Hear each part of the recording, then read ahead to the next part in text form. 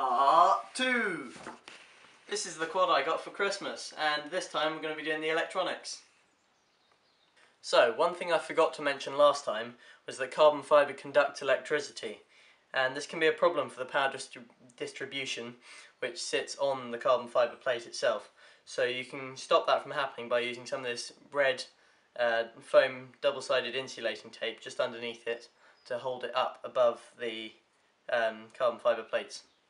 So, now we need to do the motors. These are Emax 2204 version 2 motors, which I'm going to put on. And we're just going to bolt them onto the arms here with the screws provided that I've got in this bag. And we've got to sort of flip it over. So it's quite complicated. And then you've got to screw them. You've got to find the screw holes and screw it all together.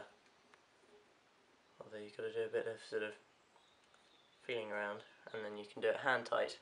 Get all the screws hand tight, and then go back with the Allen key provided to tighten them all up. Now, these are all the motors put on. There's a special way you've got to mount them in accordance to the front and the back of the quad, but also in accordance to where the direction that the motors are spinning.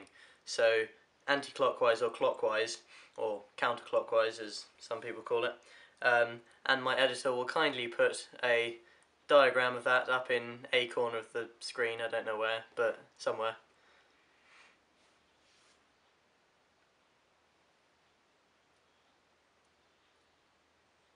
So, now I'm going to put on the ESCs. I've got these Emax BL Heli 12 amp ESCs, these things here.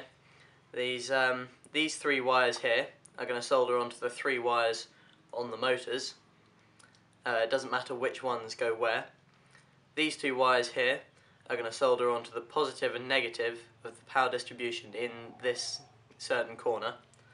And this plug here is going to plug into these pins on the A250 flight controller, just like that.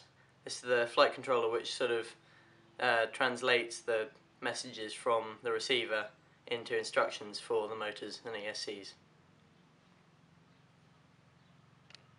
So, now we're going to cut, strip, tin and solder all these wires on. So, I finished soldering this ESC onto this motor here.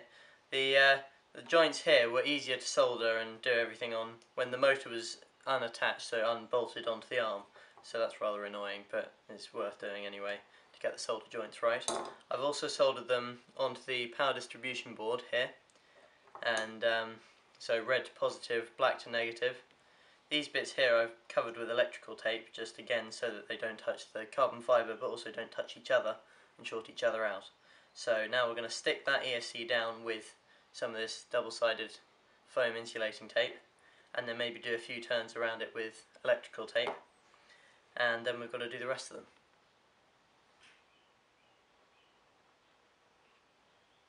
So now I've soldered on all the ESCs, and now it's time to solder the pin headers, the rest of the pin headers, onto the A250, plug everything in and program it, and then we're pretty much done. So, this is the A250 board. I've already soldered on this pin header here. This is a 3x6. And now we need to flip it over and solder this 1x10 pin header onto the bottom of it here to give more space, so that then this piece here can be plugged into it like that.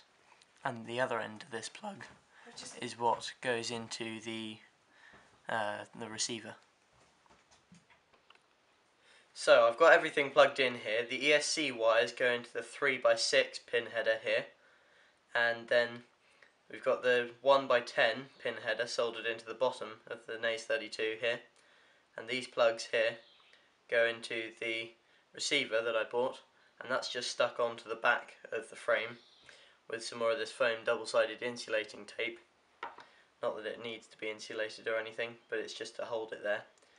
And so now we've got to sort of wiggle the wires around. Doesn't really matter where they go, it's just to try and get it to work. and all fit in, and then we've got to slide it down on top of the long screws. I'm going to hold it down with some more of these 10mm standoffs, which I used earlier in the previous video. You can hold them down with lock nuts, but I'm not going to use lock nuts because I want to be able to access the power distribution board later on so that I can put FPV equipment into it and solder that straight onto the power distribution board so that it can run off the battery, the main battery.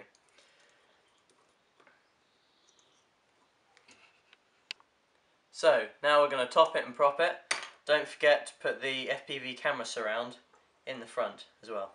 So now I've topped it and propped it. I used mainly YouTube videos, mainly by Flight Test, to do the programming on the Naze32 and on CleanFlight, which is the online software. But there's still a few problems that I've encountered that I really have no clue how to solve. So I'm going to take this to my local model shop in Worthing, Sussex Model Centre. I'll put a link in the description to their website. And see if they can solve it, because I have really no clue. But I'm going to leave you with this.